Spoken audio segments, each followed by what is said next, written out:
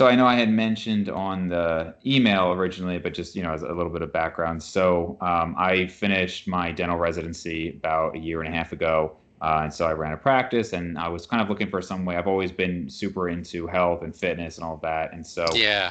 now that I was out of school, this was kind of a way for me to still be involved in that. And then I have that charity aspect of it where I make sure to donate. And I've had it two different ways where I either donate for each one a certain amount, or Yeah. I've actually just kind of accumulated stuff from like, things that I've gotten from YouTube and advertisements. And then I will just do like a bulk donation. And that's included like Mm. St. Jude's, or if you ever heard of Operation Smile, they help children with cleft lip and palate surgeries. Oh, yeah. Okay. So things like that. And so basically, there's been a wide array of guests. So I'm really glad we were able to get you on. Cool. The way I normally start is I'll just kind of give a little intro to you. I'll just say welcome, and then I'll just, if you could just give like a minute long background or so, and then we can get into the questions. Okay, fine. Perfect. Thanks for the invite. Yeah, absolutely.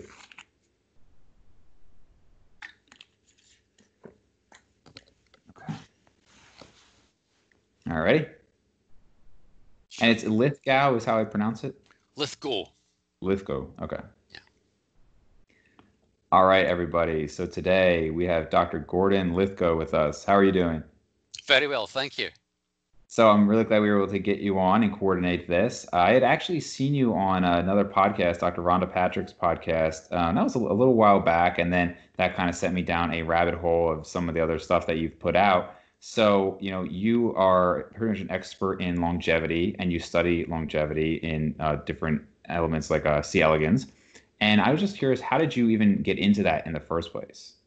Oh, I was sitting on the floor of a library in Switzerland in a pharmaceutical company, and it was late at night, the place was empty, and I opened a science journal, and I came across a paper by Tom Johnson, University of Colorado, and I didn't quite understand it, but when I got to grips with it, I realized he'd found a mutation in a single gene in this tiny nematode C. elegans that extended lifespan by a huge margin. And I just thought that was the most unbelievable thing. I'd never heard anything like it. And I was fortunate enough to be able to go to Tom's lab, and that was my Oh, wow. introduction to aging, is studying lifespan in those tiny worms with long-lived mutants. That's awesome. And so how long have you been kind of studying that specific topic, longevity itself? Yeah, it must be 30 years now. It's incredible, and I Wow. must admit, when I got into it, and it was purely curiosity driven. The Mm. the idea that these animals could have a plastic lifespan, that you could make a genetic manipulation and it changed aging, I just thought was amazing.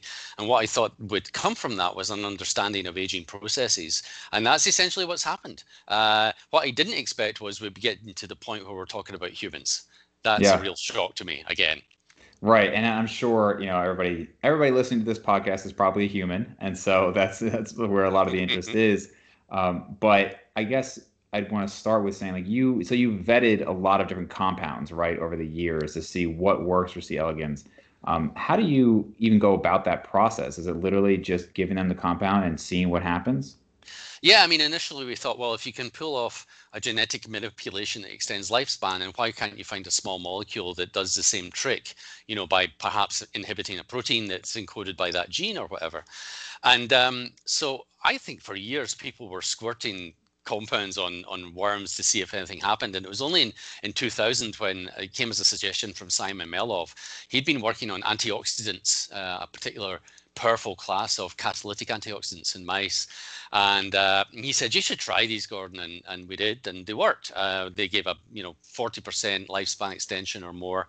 Wow. Very exciting at the time.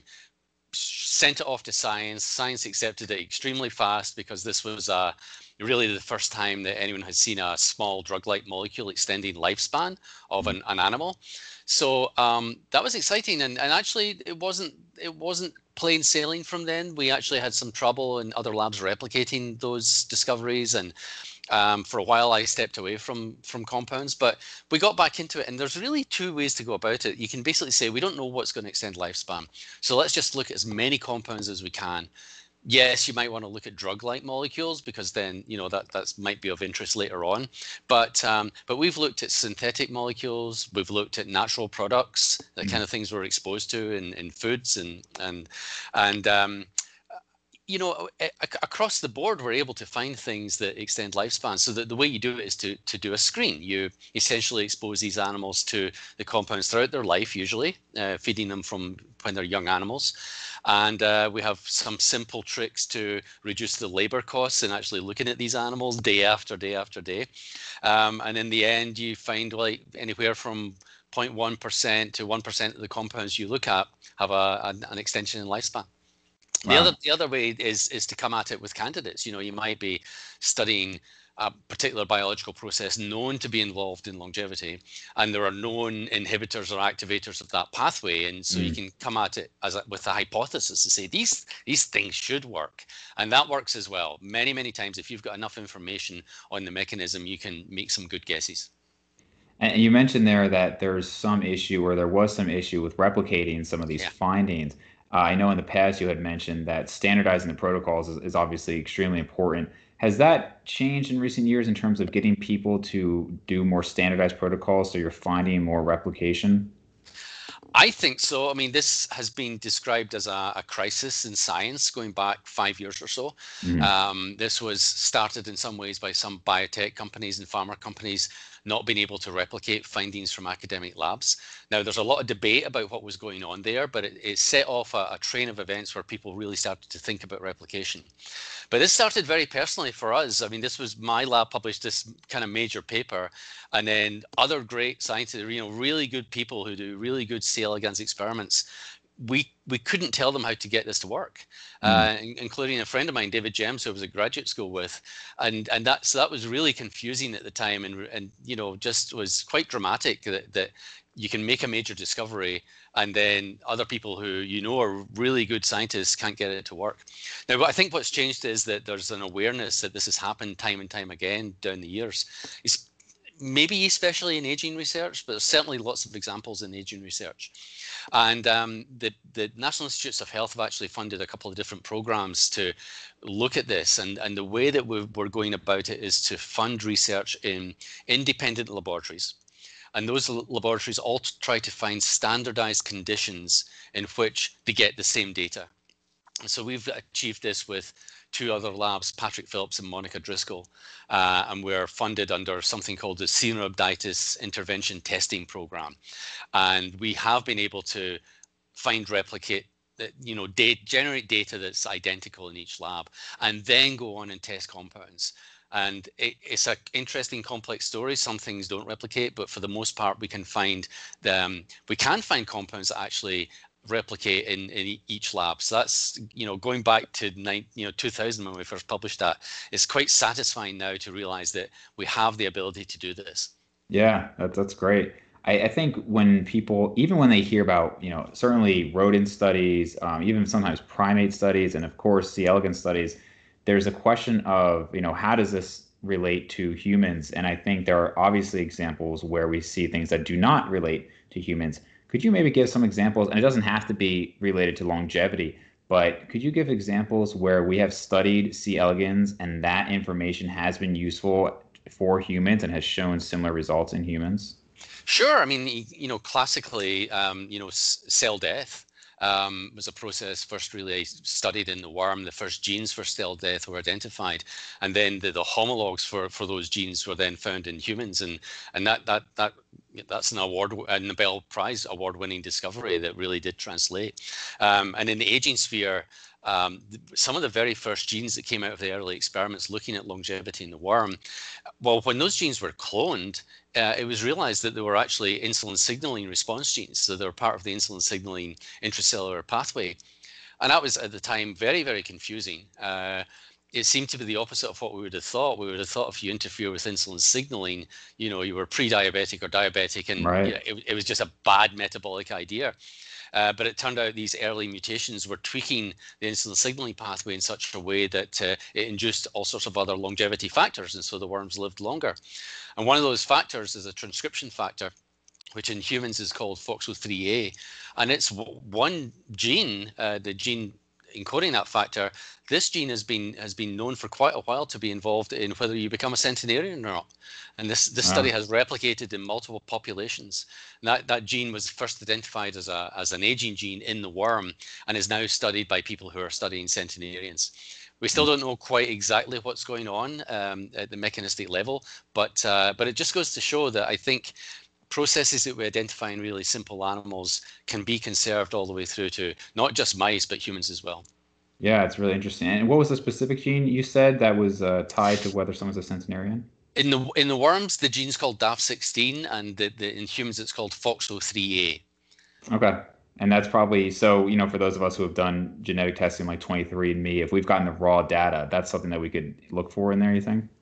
I'm sure you could, yeah. Yeah, the alleles associated with longevity are well known.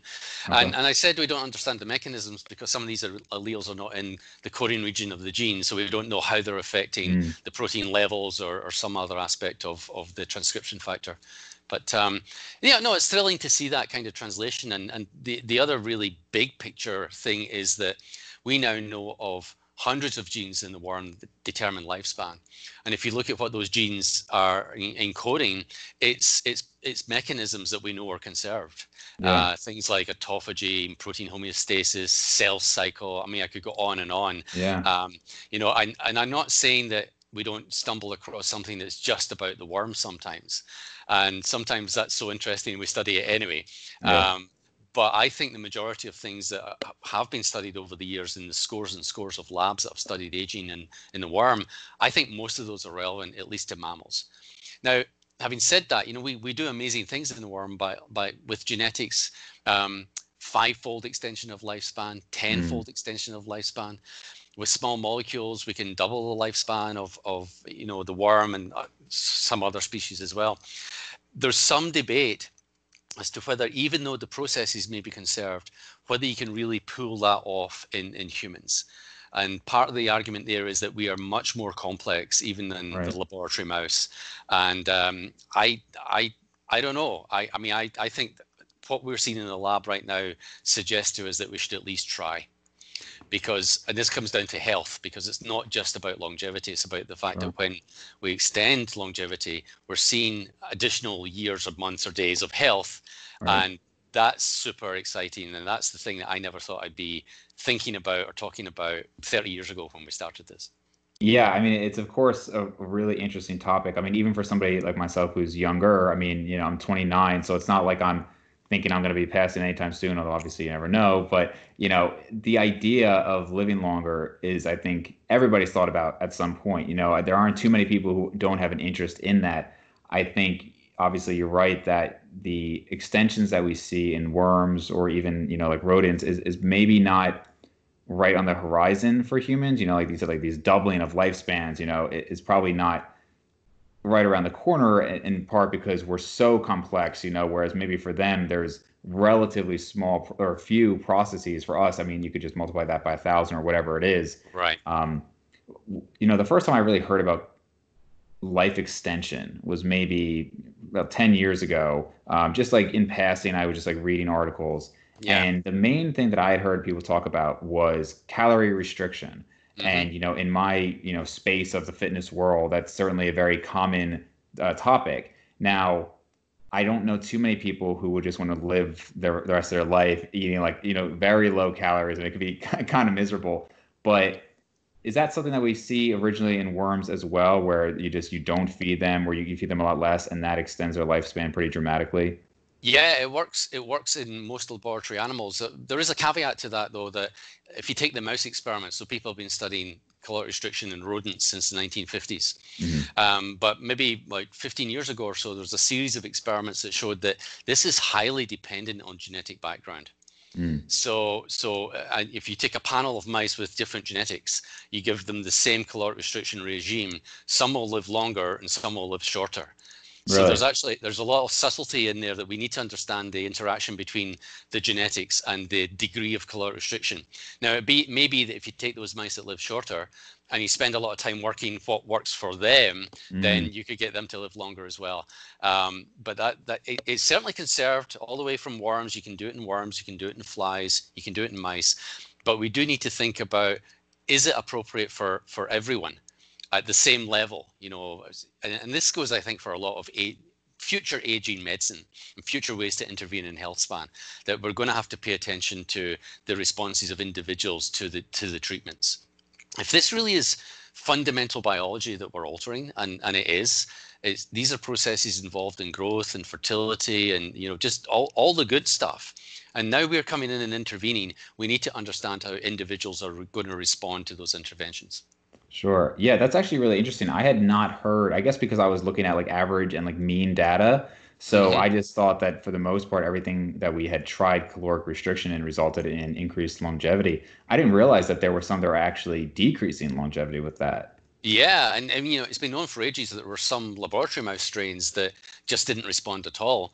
But then when these more careful studies looked at a panel of different mouse inbred lines that with different genetic backgrounds, that you see this amazing extension in some and amazing shortening in others. Wow. So that's kind of risky. You might not want to do the caloric restriction. You might be one of the unlucky ones. Yeah, that's right. I mean, as I say, I think it's a general thing we need to think about with aging interventions is how appropriate is it for people and how appropriate is it for that person?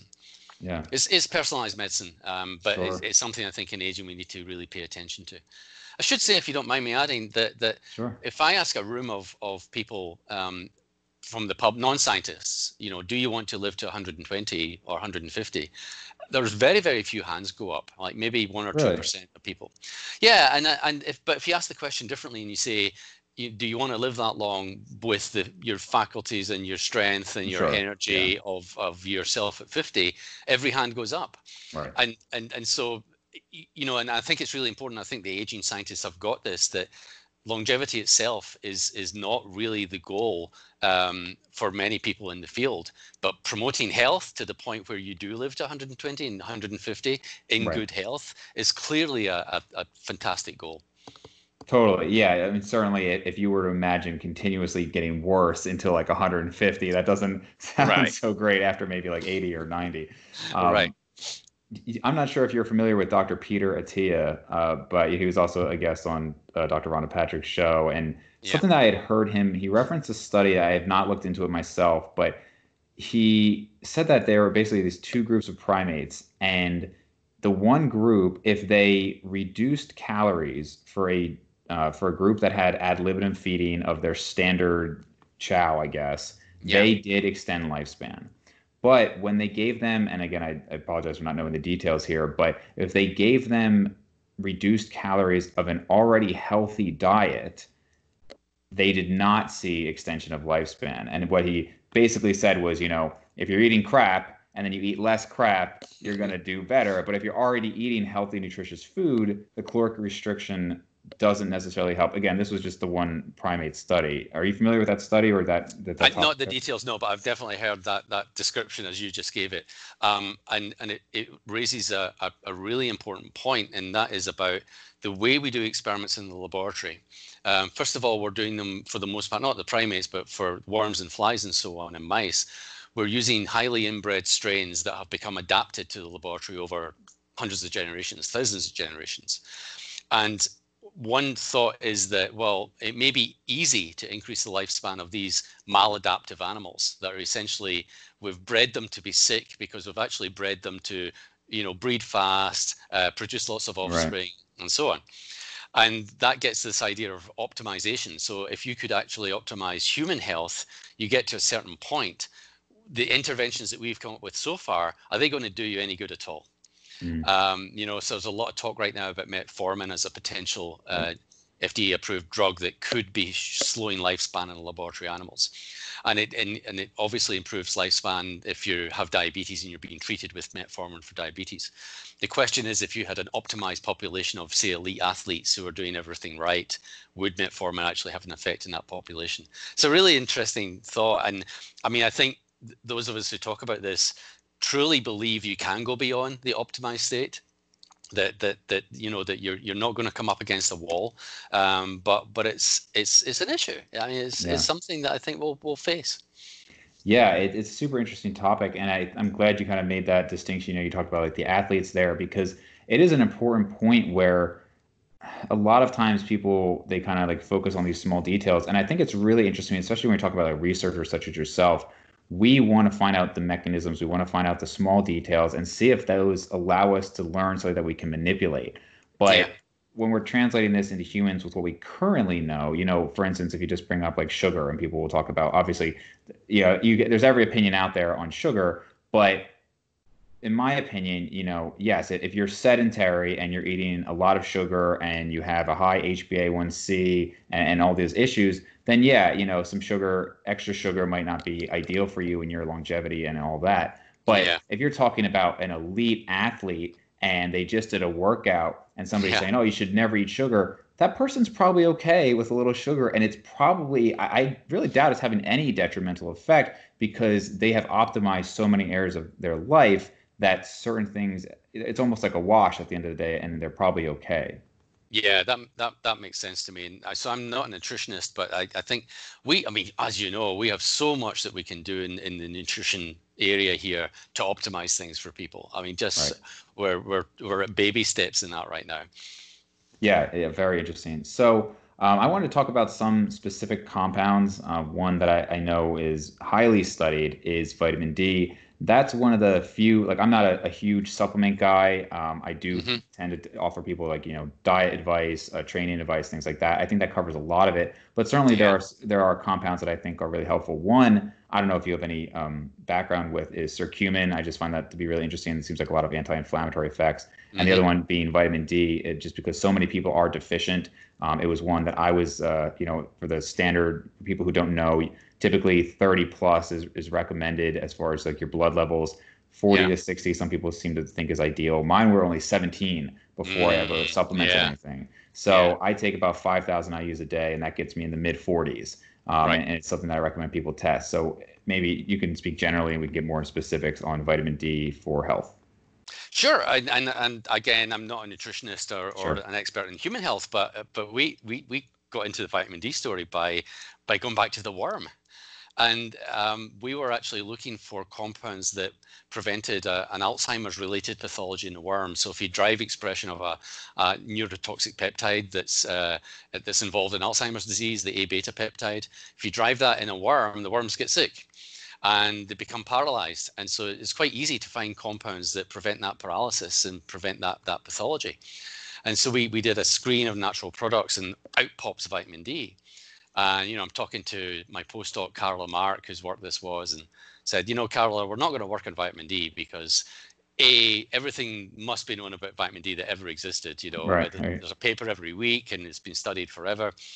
But we got curious, and the reason we got curious was if you look at the profile of humans who are deficient in vitamin D, there are elevated risk for some interesting conditions. So elevated risk for cancers, elevated risk for diabetes, elevated risk for neurological disease. Right. And that was the real thing that got us that why would deficiency be involved in both neurological disease and cancers? Very, very different conditions. Yeah. But as sort of people have been thinking about aging for a while, we looked at that and we said, that's the profile of aging. That's what happens with aging. You have elevated risk for multiple very, very different disease conditions. Right. And so we thought, let's just go on and find out what we can find and use all the worm tools. And the final story of that was that vitamin D, yes, it did prevent the Alzheimer's pathology, but it was doing it by slowing aging in the worm. And Mm. we had some details about various pathways that are going on. So we started showing this data to people who really did think about human aging, actually including people at the National Institute of Medicine. And they really were taken by this because in some ways, we know that what deficiency means for kids. It means rickets, and we understand about calcium Right. metabolism and so on. Deficiency in adults is much more complicated. This elevated risk for such different kinds of diseases didn't have a paradigm. So our suggestion was, well, the paradigm is that deficiency is accelerated aging. And we've certainly got some traction, people thinking about that and how you might want to measure aging in clinical trials of vitamin D. And I think everything I read and what I hear is super important. Now, there's also the danger of toxicity. And I think it's worth talking to your physician about that as well. There are Sure. rare cases where there's clearly been toxicity, especially if what it says on the bottle isn't exactly what's in the bottle. And that's Right. happened on a couple Which of occasions. Um, So we actually do study megadose effects of vitamin D, and we do see detrimental effects even during neurological disease, something Really? that, at normal levels it protects against. So I think you want to think about a bell-shaped curve where low is bad, medium is good, and high is not good again. So yeah, it's fascinating. And finally, and there's a number of people around at the moment who are talking about deficiency as a risk factor for the more serious forms of COVID-19. Really? Yeah, right. Yeah, I did see that. Yeah, there's one paper from China early on suggested a deficiency resulted in an elevated risk of something like 78-fold, Wow. 78-fold for the worst symptoms, for bad Yeah. outcomes. I mean, if that is replicated and is true, that's a stunning, risk factor right there. Yeah. So, and we do know that many of the populations who are susceptible to the worst forms of the disease tend to be populations who don't have access to food, maybe are not seeing sunshine, are likely to be vitamin D deficient.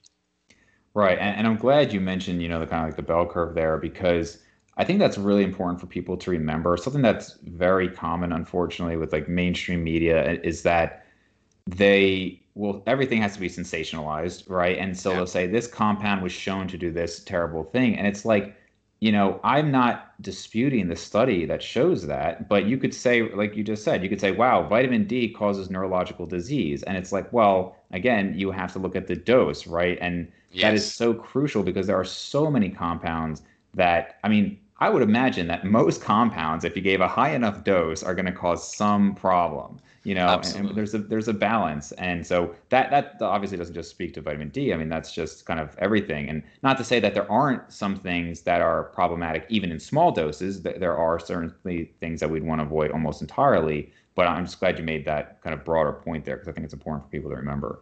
Yeah, when I was a kid, someone told me that potatoes could kill you if you ate enough of them. And so I Yeah. always try to kind of use that to get out of eating my potatoes. Right.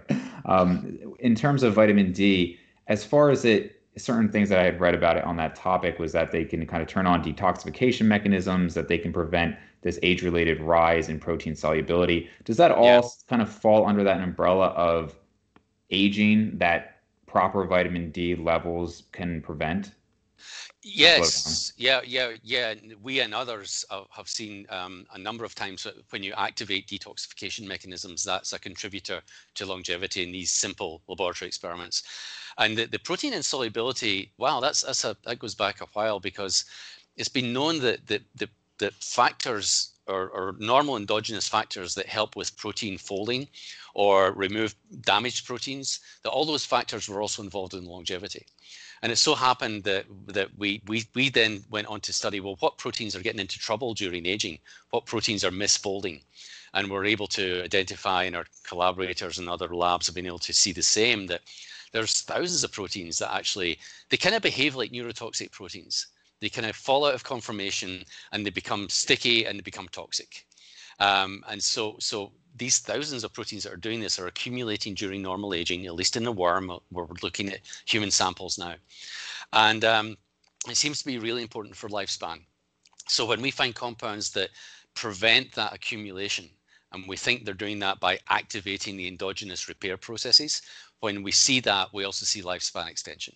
So we think these things are tightly coupled: Yeah. longevity, protein insolubility, and actually also the features of a failure of protein uh, homeostasis in neurological disease, we think is probably connected to this generalized aging process as well. Yeah, it's fascinating stuff. I think the whole idea, I mean, when you look, and I'm certainly not an expert in biology, but just when you start to delve into certain proteins, how important they are. One thing that was talked about, I know, again with Dr. Rhonda Patrick, was heat shock proteins, and I don't know if Yeah. that's something that you've looked at directly, but one of the things that I find interesting about that topic in general that we can touch on is when you look at these hormetic responses to stress, there Yeah. are many examples where something that acutely is a problem, whether we're talking about, heat shock proteins, inflammation, where people will hear, and chronically, there's a very big difference between a chronic stress and the acute stressor and the response to that. So maybe Absolutely. you could speak on that a little bit. Yeah, no, I think that's a really good description. And what we find is that short acute stresses tend to be beneficial, and longer chronic stresses are detrimental. And we first noticed this in worms, where we gave the worms little bits of heat shock. We made them uncomfortable. It took the degrees of the incubator up for a while, and lo and behold, they lived longer. But if we left them at the high temperature, then they died very, very quickly. So we thought that's interesting. Well, what's that doing? What's that heat shock doing? And there was a great deal of biology known about heat shock proteins and the fact that they're induced to protect proteins against unfolding during a stress. And so we made worms that made more heat shock proteins, and they lived longer, even if you didn't heat shock them. So Really? yeah, so this idea of hormesis has been around forever. I mean, it goes back to accounts of cancer rates following Hiroshima and Nagasaki, and the fact, of course, that cancer rates were hugely elevated close to the epicenters of the explosions. But there was an observation, and probably quite controversial to this day, was that there was a circle. If you got far enough away from the epicenter, then there was a circle of people that the population was experiencing lower cancer rates. And the idea was that that there was a certain sweet spot of radiation there that the population was being exposed to, that probably induced DNA repair Really? processes that reduced the incidence of cancer. Truly amazing. And I think it's certainly in the laboratory, it's extremely common that you can find small stresses that are going to extend lifespan. And I'm sure this absolutely relates to even socioeconomic differences in aging and disease rates based on Right. chronic stress versus acute stress, because there's really a continuum between the molecular processes and chaperones all the way through to psychosocial stress. And Right. if you look at the biological markers of inflammatory stress in certain populations that are exposed to psychosocial stress, it's enormously high, and not surprisingly, that's where the mortality rates are higher as well. Yeah, that's really interesting. When you mentioned those with more socioeconomic stress have higher inflammatory markers, are you talking about like, can you just kind of elaborate on that? Like what inflammatory markers we're seeing? Oh, the whole panel, IL-6, IL-10. I mean, they just, Really? yeah. I mean, you know much more about this than I do. Yeah, yeah. Um, I, but I know a physician in my hometown of Glasgow, for example, who measures inflammation load across the population. And he's described it as you go from the west end of Glasgow to the east end. The west is the affluent part, and the east is a much poorer part of the city. As you go from underground station to underground station, life expectancy is reduced by 1.5 years on each station along the way, until you get to the end where there's a 10-year difference essentially. And that maps beautifully onto inflammation load. Interesting. Yeah, yeah. And I certainly knew that lower socioeconomic status, individuals had lower lifespan on average. But I wasn't aware that it correlated so well with inflammatory markers. Oh, I think I might have lost you there.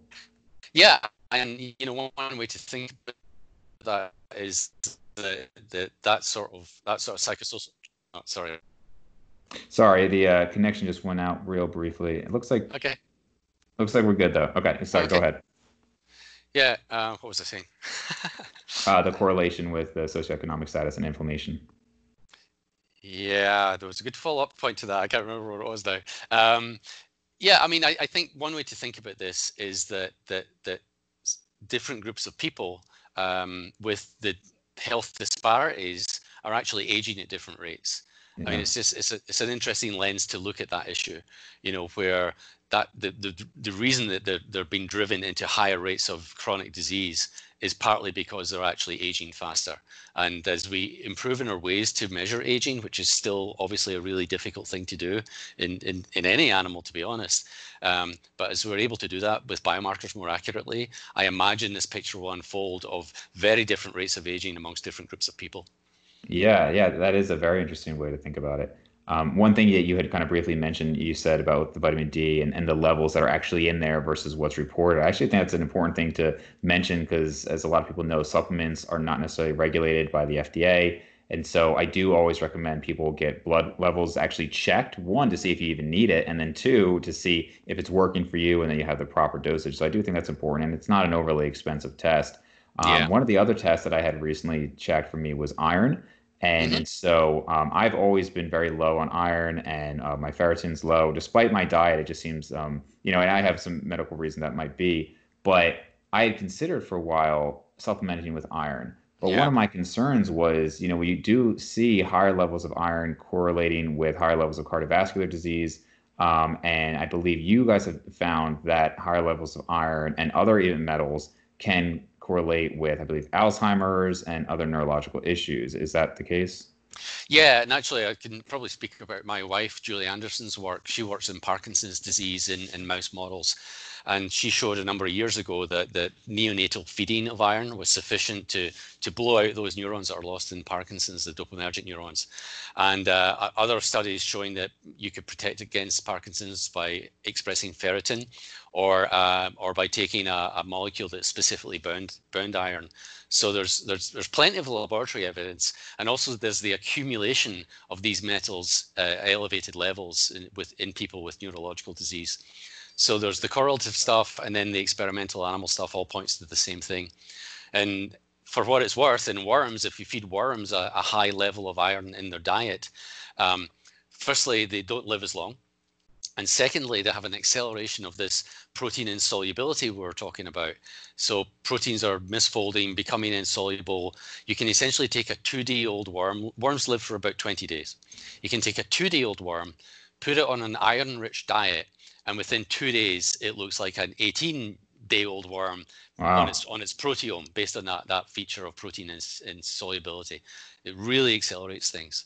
Wow. And I mean, I think, that I think generally the idea of manipulating metals is a little scary, Yeah. because they're just so required for so many reactions in our body. But it does seem like there's a general appreciation that an accumulation of metals during aging is not necessarily a good thing. If we could find ways to regulate, especially in specific tissues, the levels of metals, I think it would be great. And that's a sort of understudied area, and it's an understudied approach to even neurological disease, because I think people are just, wow, can we do that? Can we ever do that? Yeah, I mean, like you said, metals are involved in like everything, every cell, I mean, every like mechanism, there's so much there. So, Yeah. and I know obviously you said you're not a nutritionist, but I just wonder if to some degree, I would always want to look at epidemiological data as a start and say, okay, so obviously a lot of these foods that have high iron and high metals are healthy foods. A lot of, Hmm. potentially meats and plant foods and everything are high in them. Yeah. But I would also wonder, again, going back to supplementation, maybe those are the foods, and this is again to some degree me speculating. I would imagine that if you're eating a whole food healthy diet, you're probably going to have a hard time getting excessive amounts of metals, and Right. perhaps the form that they're in will be potentially maybe more healthy, but I would think that for some of these people who are maybe mega dosing multivitamins and things like that, potentially that could lead to problems. Again, I'm not sure if we have hard evidence for that, but just from what you're saying, on getting these concentrated doses of them, I would imagine is maybe not the best. I completely agree. I mean, everything that we see in the lab tells us that we've got to be careful about excess, whether we think something is good or not. Deficiency is bad and excess is bad. I think that's going to be a general rule. I mean, interesting with vitamin D, in the worm, we could never find a toxic dose, but that doesn't lead me to then say that anyone Right. should be taking any more than what maybe you're doing. Not being an MD, I don't give advice, but I remember Janice Schwartz, who's actually an expert in doing clinical trials on vitamin D in geriatric settings. And Janice said, look, even if you don't get tested, take 1,000 units a day. If you're Yeah. deficient, it'll help. And so even if you don't get over that hurdle of going and asking your physician and getting tested, a Right. 1,000 units is probably a good thing for you, Probably on the and safe side. certainly harmless. Yeah. You had just mentioned there that in worms you weren't able to find a harmful dose of vitamin D, but earlier you had mentioned that high levels of vitamin D, I believe you mentioned that they can cause neurological issues. So was that not in worms, or what That was was that not in that? worms. That was quoting studies in humans, where there's Okay. been these unfortunate cases where there's 1,000-fold higher levels of vitamin D in the tablets than was on the Oh, label. And then wow. someone presents with all sorts of horrible conditions, and eventually they traced it back to megadose vitamin D. Oh, wow. Wow, that's unfortunate. So I Oh, guess and I should say one of the things I was talking about was some unpublished, very preliminary data in mouse models that we actually are doing with Julie Anderson's lab, where we're looking at megadoses in that setting, and the early indications are that it's not good. okay, It could exacerbate the disease, but very preliminary. gotcha. Regarding the you were talking about like the bombing and that radiation. So that's really interesting. I'm sure it's hard to get super concrete data on something like that, but have they not then tried to replicate that concept and given small amounts of radiation to see if it helps against future cancer rates? Yeah, I mean, I think it's been of interest. It's been of interest to the Department of Energy, for example, who have Mhm. funded this kind of research. And the general idea is hormesis again, that giving a small dose of something that otherwise you would imagine would be terrible Yeah, is maybe beneficial. Now, I remember being, saying something like that and being taken apart in one of the British newspapers for even really. suggesting that exposure to radiation would be in any way beneficial. I get that. I mean, we should not be presenting to the public the idea that toxins are good for you or radiation is good for you. That just goes well beyond the data. But as an experimental scientific idea, I think it's really worth investigating. And I think we'll find out many of the interventions, the chemical interventions in aging in the animal models, probably have this some sort of hormetic aspect to them, where they're inducing defense systems. They're coming in, it's being detected as a toxin, the defense systems are being induced, and that's clearing up the protein damage, it's cleaning other toxins out of the cell, and essentially the defense systems overcome this small amount of stress that you've given it, and then you go on to be beneficial. I think a lot of Right. things will work that way. I mean, even our most favorite compound that we work with and we've published really nice papers on, right from the get-go, we said this could be working as a hormetic agent. This could actually be detected as a toxin, first of all, and it's the response to that presence of a toxin that gives the beneficial effects. And what compound was that you were referring to That was there? thioflavin T. So it's just a really solid compound that extends lifespan, promotes protein homeostasis again, prevents the A beta protein, the Alzheimer's protein from aggregating. So it's doing lots and lots of good things. But if you look at the profile of genes that are turned on after exposure, there they are. There's the Yeah. detoxification genes again. There's the molecular chaperones coming up. So I think that's just going to be a general picture. Do you have any other compounds that you are most favorably looking upon for future research, even to be applied to humans for longevity? Yeah, I mean, we're watching very carefully another National Institutes of Health program called the Intervention Testing Program, and it was set up many, many years ago to find compounds that reproducibly extended lifespan in a mouse, with an absolute goal of finding candidates that someday could be, in clinical trials. And their big success story going back to 2007 was the discovery of rapamycin. So Right. this was, again, an FDA-approved drug which in the mouse extended lifespan in all three labs. So really beautiful result published in Nature. And that's inspired thousands of subsequent publications looking at rapamycin in different disease states, and the general picture being that, yeah, this is improving not just an inflammation or something else, but really it's across the board improving lots and lots of different functions, including cardiovascular disease and so on, neurological disease. So this goes back to, I know this is a very simplistic picture, but it seems that aging is a common risk factor for multiple very different kinds of human diseases. Hmm. And the reason for that could be that aging is not just a risk factor, but a cause. And I think many people of your generation are comfortable with that. Yeah. But people of my generation are still going, what do you mean cause? Aging doesn't cause disease. But we think it does. We generally think that there are conserved aging processes that drive normal aging processes Right. that drive pathology that leads to different disease states. So then you think, well, okay, so if you can intervene in aging, what does that mean for multiple diseases? And it means a lot. It means that you might expect to find something that slows aging in a worm, that protects against, neurological disease, and cancer and bone loss and cardiovascular disease. And Right. I think that there's emerging evidence, some of it where we and others at the Buck Institute are publishing this year, that give a glimpse of that. And it's really, especially in the mouse models, there's presenting clear evidence that single compounds that slow aging that are discovered in simple animals like worms can actually affect different domains of aging and improve health in different ways. So Right. that's super exciting if you think about it. I mean, if we Yeah. find compounds in worms and flies and yeast and all these things, and then get them to a point where you can see benefits in multiple domains of health, that means that these things are really strong candidates or compounds like them to be enrolled into some sort of human clinical trials, because then you're looking at multiple outcomes as well. In those human trials, you don't need to focus on Alzheimer's disease or cardiovascular disease. You can look at overall outcomes for health.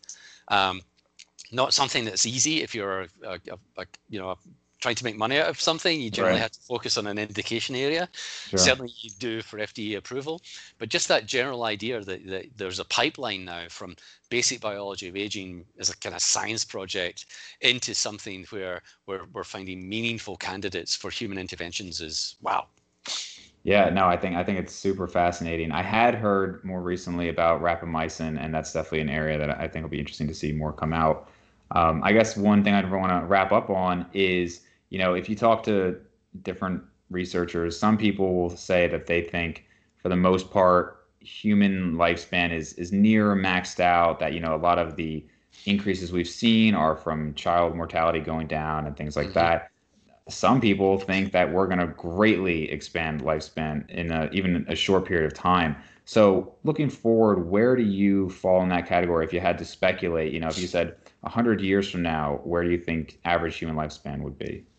Well, I'm not sure that scientists are that good at predicting the future, to be honest. Yeah. And and I appreciate those two schools of thought, that we have seen increases in life expectancy in an exponential fashion since 1840. It's incredible. Sorry, a linear fashion. But what you see in the lab really challenges the notion that lifespan is fixed. And I don't have a really good idea of why human lifespan would be fixed when all these other animals would take much further, and I think that goes beyond optimization, to be honest, when you're seeing 5-fold increases in a lab animal. So yeah, 100 years, that's tough. I mean, what I would hope is that we would all be creeping toward the lifespan or the sort of the life of some of our centenarians.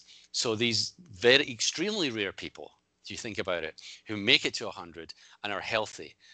They may have sidestepped or been cured for various diseases, but they've made it to 100 and they're out in their garden and they're volunteering for their local hospital, and they're looking after their great grandchildren.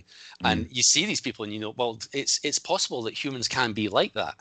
And it would be great to think that we had increased life expectancy, or actually, for me, more importantly, health, to the point where many more people were looking at that 100 years and thinking, yeah, that's attainable.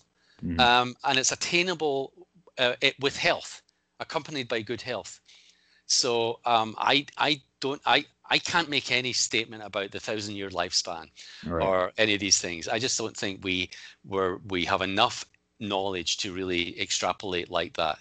And I'm not sure that really helps. I mean, what concerns us today is geriatric psychiatric wards with ever increasing people with Alzheimer's and Parkinson's. Yeah. We're faced with failure after failure to develop therapies for neurological disease, billions of dollars being spent taking more traditional approaches.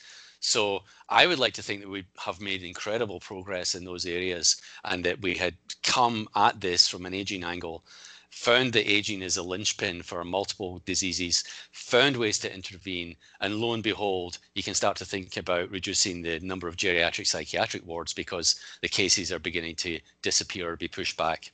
That would be amazing.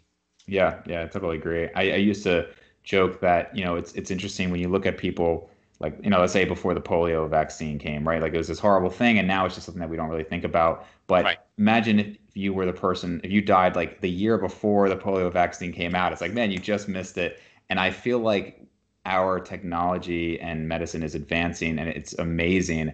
I feel like we're going to be just a couple generations away from that generation that has these like amazing breakthroughs. And not that obviously we should appreciate the amazing breakthroughs that we've already had, but they're like, I just imagine, it's going to be our great grandkids or something, and it's just like, we just missed it, Yeah, I know. I when I was came into this field, there was